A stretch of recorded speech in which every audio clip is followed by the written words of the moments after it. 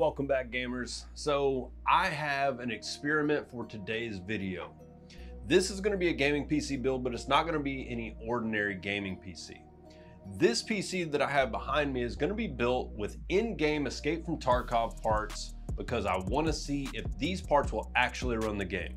Now, I have seen people do this test to see if the 750 Ti that is actually in game will actually run it. But now what I have is an actual 4th gen i7 CPU along with that ASUS 750 Ti that you can find in RAID. Before we dive into this build, I want to go over the components and show you what we have actually scavenged off of Marketplace, eBay, and a couple of brand new items like the SSD that honestly is a direct reflection of what you would find in the game. The ASUS 750 Ti, I have found a couple of these on eBay for $50, and this Core i7 motherboard and RAM combo I picked up for $75, so I'm definitely pleased with that.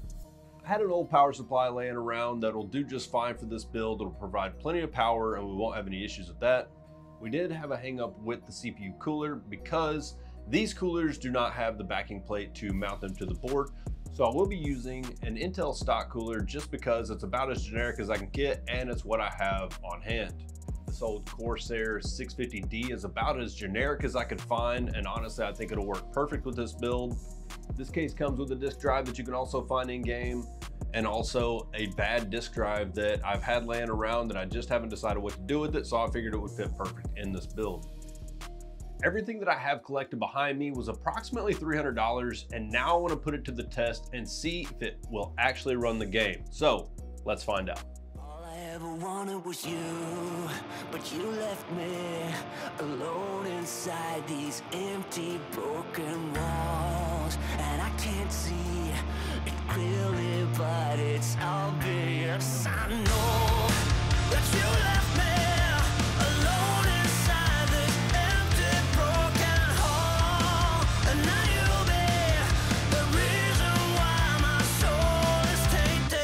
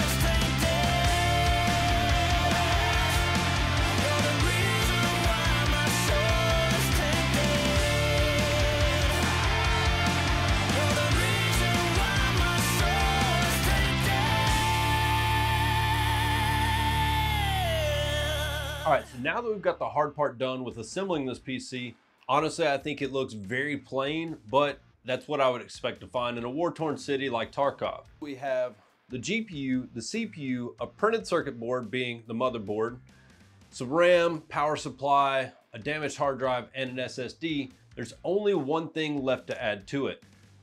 That's a fountain raid power cord. So now, what I'm gonna do is I'm gonna power this thing up and I'm gonna see if this thing will actually work, for one, because I have not tested any of this stuff, but two, let's see if this thing will actually run Tarkov and see how it performs. All right, so it looks like we got a couple lights on the motherboard. Our GPU's lit up. So this is gonna be the moment of truth. Hopefully we get a good response.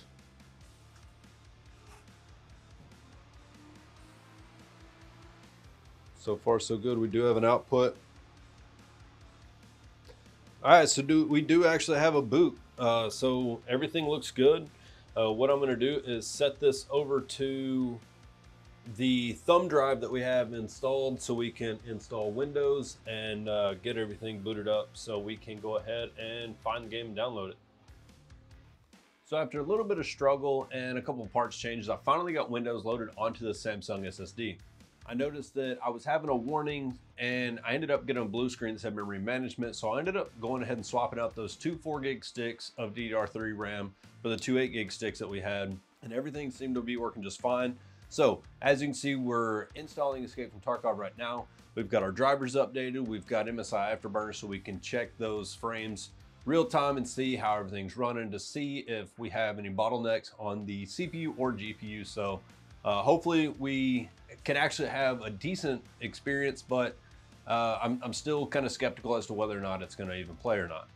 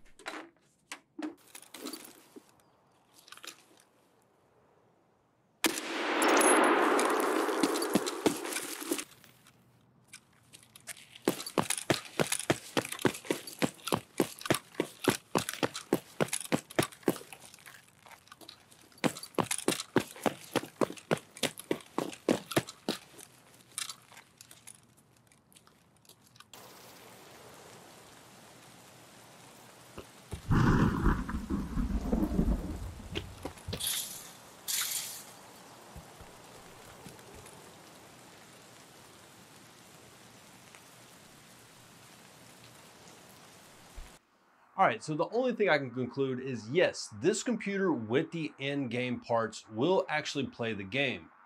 Now, I know that a lot of people wouldn't necessarily want to game between 25 and 35 FPS, but the fact is that we can play it, and to be honest, the game capture does not do it justice. This game is surprisingly smooth.